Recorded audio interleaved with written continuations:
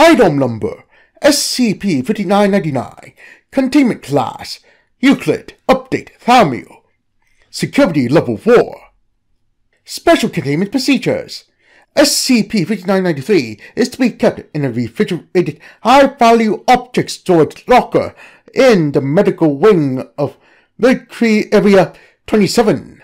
SCP-5993-1 instances should be retrieved from it weekly and stored in a sterile refrigerated container for no more than 2 weeks, at which point they should be disposed of via incineration. Any personnel assigned to Reliquary Area 27, including D-Class personnel, are to consume 1 dosage of SCP-5993-1 during the standard pre-transfer medical exam and at 1-year intervals thereafter. Personnel assigned to Reliquary Area 27 who manifest any of the symptoms detailed in Document 5993-D, including but not limited to hallucinations, aphasia, glossolalia, stigmata, and involuntary levitation, are to report to the medical department immediately for an emergency dose of SCP-5993-1 and should be placed on off-site medical leave for no less than 2 weeks.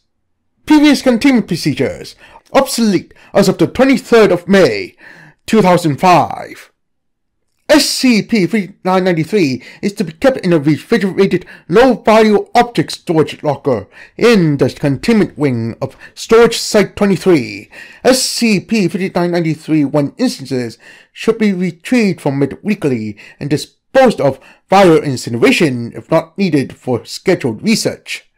Description: SCP-5993 is a hive of insects superficially resembling western honeybees inhabiting the corpse of a human male. Identified as Marcus Ambrose, a 34-year-old pastor and theologian. SCP-5993 resides within the corpse's chest cavity, having built its hive within the corpse's respiratory system.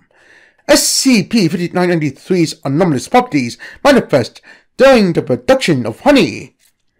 Through a poorly understood ritualistic practice, SCP-5993 forgoes standard pollination and instead convert members of the colony into basic organic substances. SCP-5993 first target a member of the hive and swarm them, vibrating their bodies to increase the internal temperature until the death of the swarmed instance. SCP-5993 then opens the carapace of the deceased insect, revealing its interior to be filled with nectar and pollen. SCP-5993 harvested these materials before using the remaining exoskeleton to fortify the hive. If removed from the hive, SCP-5993 are either unable or unwilling to enact this pollination method and will attempt to return to the hive or die of malnutrition. SCP-5993-1 collectively refers to all honey produced by SCP-5993. SCP-5993-1 constantly absorbs ambient Akiva radiation. The rate of absorption is directly proportional to SCP-5993-1's proximity to SCP-5993, with the most absorption occurring within the hive itself and completely ceasing outside of Reliquary Area 27. Once SCP-5993-1 has absorbed a sizable amount of Akiva radiation, SCP-5993 will immediately consume it and begins the conversation process once more. SCP-5993-1 will also lose all anomalous properties after 2 weeks of active absorption, unless consumed. When consumed by a living organism, SCP-5993-1 will coat the walls of the digestive system and absorb all Akiva radiation within the body. As such, SCP-5993-1 will effectively annihilate an organism's ability to consort with, become host to, or otherwise be influenced by divine entities. Clairvoyants who had consumed SCP-5993-1 are universally unable to communicate with deities, reporting hostile refusals to requests for guidance and advice. Prophetic individuals have also reported difficulty in making accurate predictions, as their visions are obstructed by a thick golden filter and overwhelmed by sharp, prickling sensations. Attempts at spiritual healing by affected individuals have instead induced swelling and highs rather than mending. These effects will persist as long as SCP-5993-1 remains within the subject, with 240 milliliters of SCP-5993-1 completely exiting the human body 1 year after consumption. Larger doses will remain within the body for longer, but have also caused malnutrition and occasional asphyxiation requiring from large amounts of SCP-5993-1 collecting in the larynx and trachea.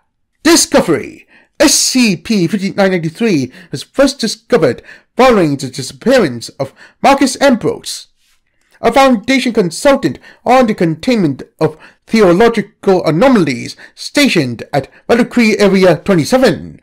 Prior to his disappearance, personnel revealed that Ambrose had begun to take a more aggressive approach towards containment, having taken a distinct interest in deicidal groups and belief systems.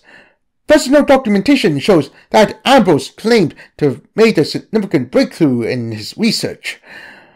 Although little on the discovery was elaborated on, Ambrose was later seen driving in the direction of a religious shrine he frequented, located in a small patch of dense woodlands. Mobile Task Force ETA 77, Spheres Within Spheres, was dispatched to the location, where they discovered Ambrose's corpse completely swarmed by members of SCP-5993. Investigation revealed an abandoned beehive near the shrine's central dais, and is believed to have been tended to by Ambrose prior to his death.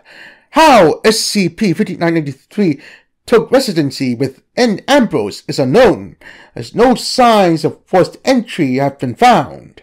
An investigation conducted by the Department of Tactical Theology revealed several transcribed passages from various religious texts repeated throughout Ambrose's personal research notes. These passages are believed to have some relation to SCP-5993 and its method of Akiva consumption, and have been transcribed below. When Samson returned later to take her, he left the road to see the lion's carcass, and in it was a swarm of bees, along with the honey. The honey cried out to be eaten. With offerings of power over fate itself to Samson, it offered a power so great even the Lord would cry out in fear of his strength. The bees hummed with temptation, speaking of the honey's fortitude and immense power over all.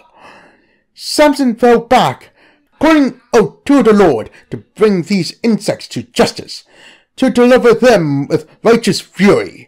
But no deliverance was given, as Samson merely watched the insects vacate their lifeless home and ascend upwards, bringing the foul offers with them.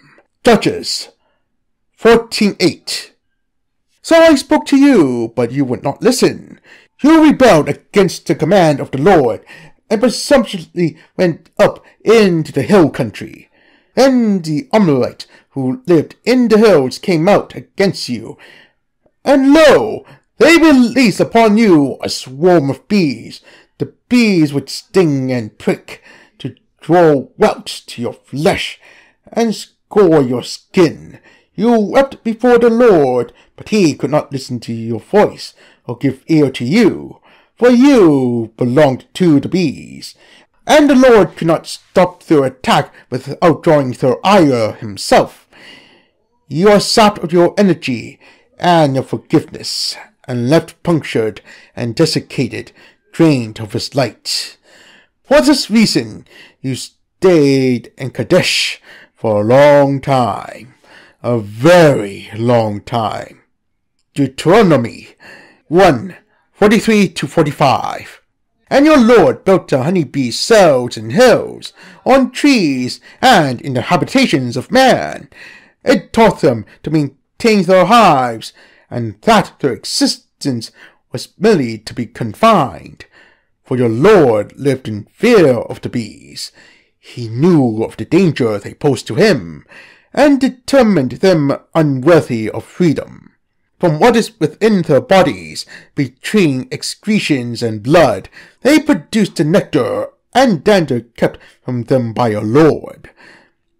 They harnessed this bounty and produced succulents of the earth, the succulents of honey. They struck terror into your Lord and drove their stingers into him. They gave him the hives that they were forced into, and made his throat swell with welts of fury, for they hath no mercy for their captor. Quran 16:68-69. These passages have since been removed from all widely available religious texts and replaced with more suitable variations. Incident Report 5993 CK. On April 23rd, 2020, a member of D-Class personnel being transferred to Reliquary Area 27 had unknowingly been harboring EE-09739, a minor deity able to spiritually inhabit the bodies of individuals, with its physical form trapped within a divine relic of unknown origin. Within her body, after showing aggression towards the administration of SCP-5993-1, she was restrained and administered a standard dosage. She immediately began to convulse, with large red welts appearing across her skin. This was mostly centered around the neck and upper torso, with the D-Class attempting to scratch at her neck between convulsions. Throughout the incident, an unknown voice, believed to be that of EE-09739, was audible violently choking and gagging. Despite immediate intervention by medical personnel and the administration of several permethrin dosages, post-incident analysis also found that EE-09739 had become similarly unresponsive, and attempts to rouse it from its relic proved unsuccessful. Despite displaying symptoms of severe anaphylaxis, the D-Class had lacked any allergy to bee venom, and had reportedly been stung several times prior to incarceration. The allergenic profile of EE-09739 is currently unknown, but is believed to match that of other theological entities. Addendum 5993-3. Following approval by Site Command, plans to utilize SCP-5993 in the containment of dangerous theological entities have been enacted. Members of MTF Eta 77 have been provided with handheld gas grenades containing a crystalline form of apian alarm pheromones. Operatives are to deploy these during hostile situations, upon which MDV Hive, Cleopatra's Coffin, is to be deployed. MDV Hive is a repurposed mobile deployment vehicle outfitted with several mobile apiaries capable of supporting 15 separate hives of SCP-5993. These apiaries are designed to remotely deploy SCP-5993, allowing them to swarm the nearest perceived threat. Gear carried by Eta 77 is routinely coated in a thin layer of recognition pheromones before deployment, making them functionally invisible to SCP-5993, thus to prevent unintended injury. Each operation has also provided a single permethrin injection and has been trained in their usage. Due to the limited number of SCP-5993 at the Foundation's disposal, MD3 Hive is only to be used during Kinetic Level 4 events or higher. Complete implementation of Apian-based weaponry is expected to take until 2034 to be fully realized. Despite this, the Department of Tactical Theology are hopeful that a handheld variation of the MD3 Hive, described as similar to the design of a fragmentation grenade but with bees, will be developed within the next several years.